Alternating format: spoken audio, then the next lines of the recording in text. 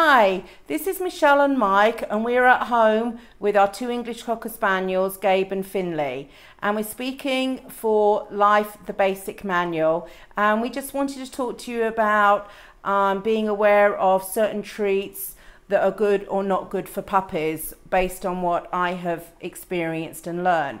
So when we got Gabe, and I'm going online or going to local pet stores to see what treats to give my puppy for, especially while he's teething. So there's some really good dental products out there, which they actually do state, if you have to look very closely, that you cannot give to any puppies under 6 months old. Some are even under 9 months old, because the puppies haven't yet learned on controlling their swallowing. So it's very important for us to do our homework to make sure that we give the right treats for our puppies, however much that they might love them. So there was one treat that I got, and I happened to go online to them, and they're saying for puppies under 22 pounds. And I thought, oh, well, Gabe's, puppies who are at 21, 22 pounds. And I thought, well, Gabe's that weight, so that treat should be good for him. Well, to come further down saying they do not recommend to give those treats to a puppy under 9 months old. So it's not necessarily determined on their weight.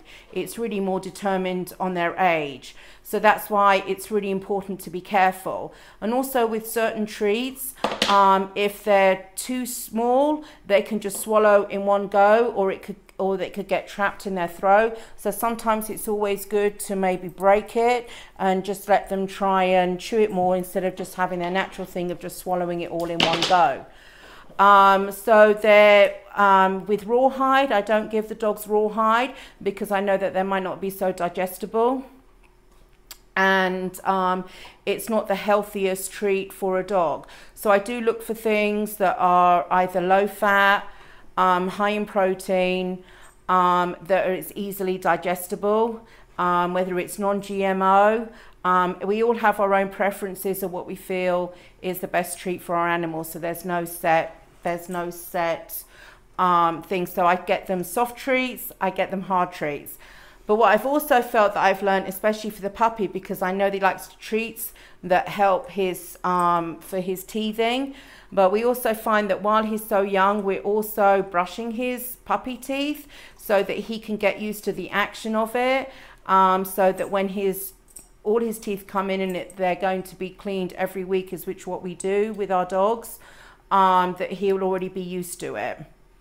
And also what's good to help them as well is to either hold them very gently underneath their neck and massage their gums and their mouth if they let you do it, because that can also calm down. And it's always nice when they're doing things, or while they're whatever, and they're doing something good, is to have a little treat, as we all know, and just to praise them. But as you can see with our little Gabe here, he loves to have his belly rub while he has a little chewy thing in his mouth.